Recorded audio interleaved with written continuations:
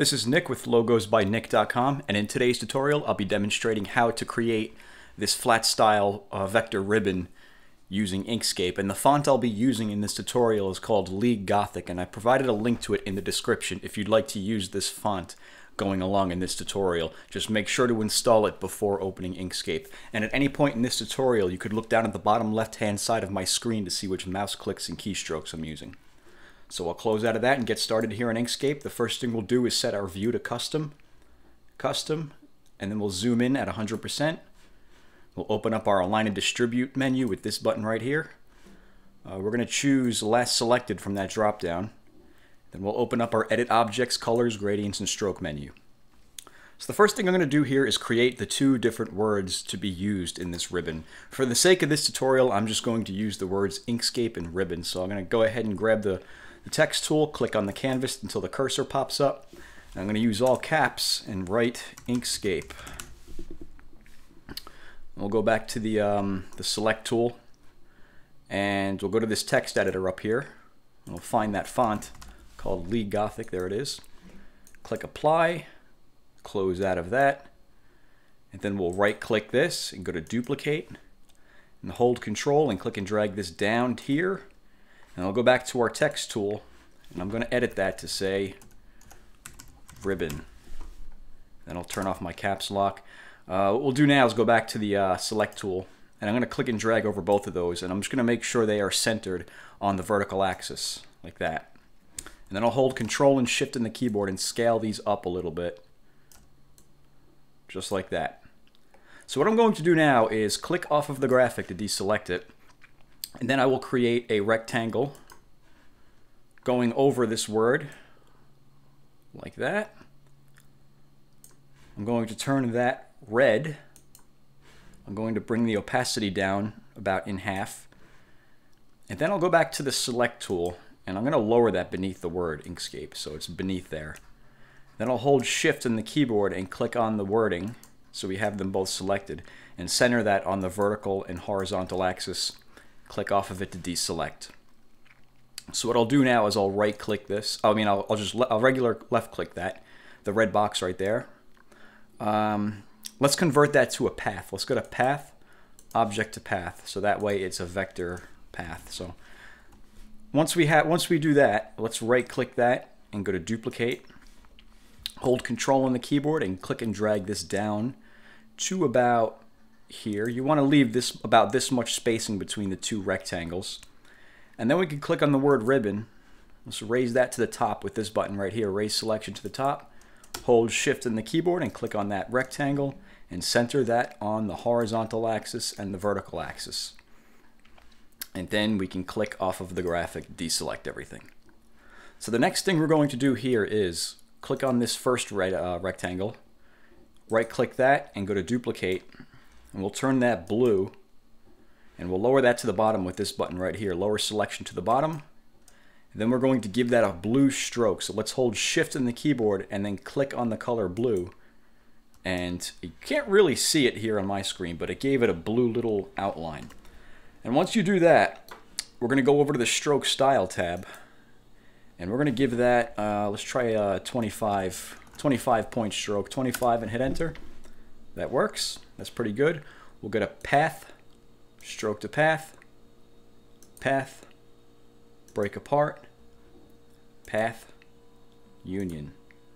And then we'll go to Edit, Duplicate, and then hold Shift and click on that rectangle.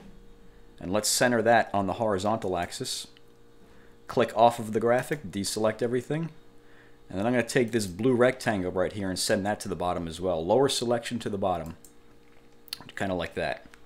Now, what I'm going to do now, actually, there's not quite enough space between these two rectangles. So I'm going to click and drag over this whole bottom portion right here to select all of it. And then I'll hold Control and just click and drag this down about that much. Maybe about that much. We want to have about that much space in there. So once you've done that, you can click off of it to deselect it. And we'll take this red rectangle right here, click on that, and then right click it and go to Duplicate. And then we'll turn that green. And then we'll click this a second time to get the rotation handles. And let's scale this thing around by grabbing that top right arrow in the corner. Bring it around about that much. And we'll come up here to where it says snap to cusp nodes. We're going to turn that on. And we'll grab this corner right here of that green rectangle and snap it onto this corner right here. We want to snap these two corners together, just like that. And once you've done that, what we'll do is go to the Edit Paths by Nodes tool, click on that, and let's convert that into a path. Let's go to Path, Object to Path. So now we can click and drag over this whole thing, over just these two nodes right here, this one and this one up top. Once you click and drag to select both of those nodes, once you have them both selected, let's hold Control and roll up on the mouse wheel to zoom in. And I'm just going to turn that off. And then we'll grab the node right here and we'll click and drag it over here so it snaps onto that corner just like that.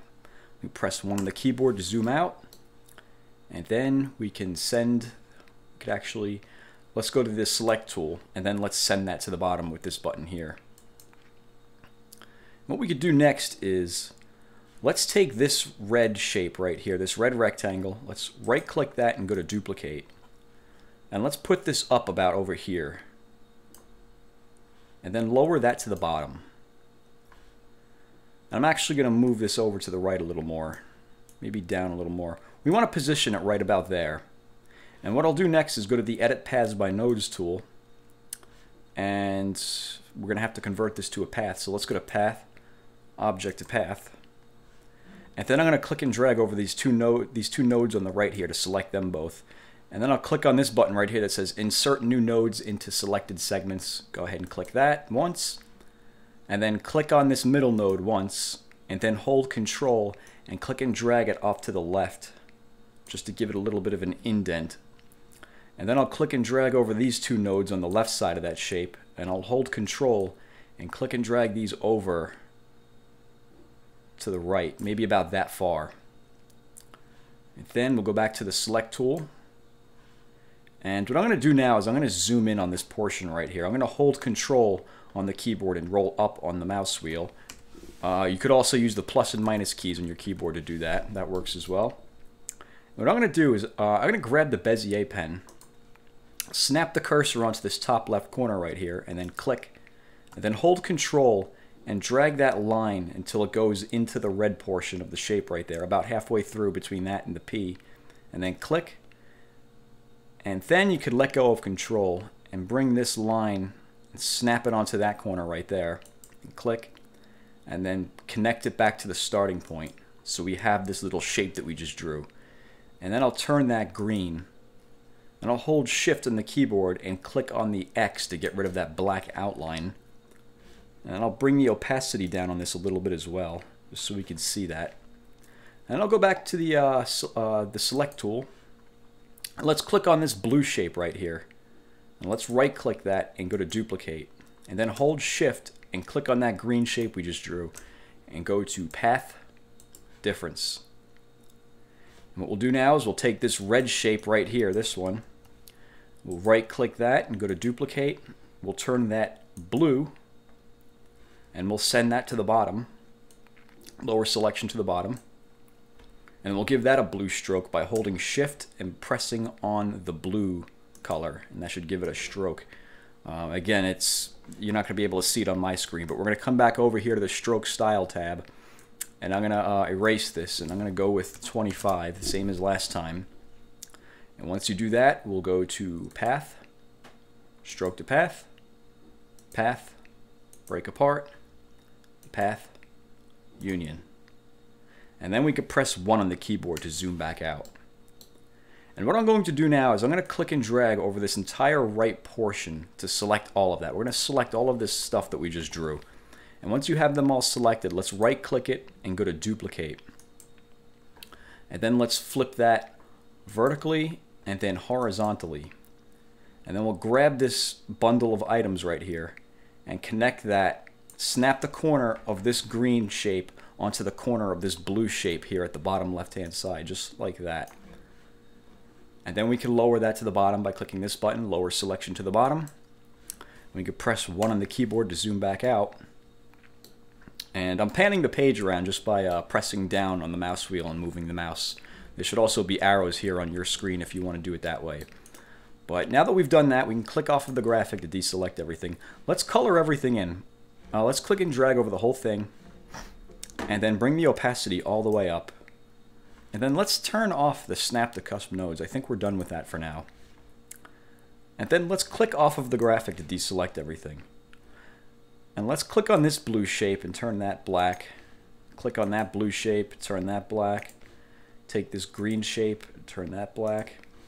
We're going to do that with these other shapes as well. You're going to take that green shape, this blue shape, this other green one, and then this blue one right here. Turn them all black. Then we'll take the red sections and we'll turn them white. Just to give you an idea. You can color this thing in however you'd like. I'm just using a very simple black and white scheme here just to give you an idea. And then finally what we could do is we can click and drag over this entire thing. And we can click it a second time to get our rotation handles.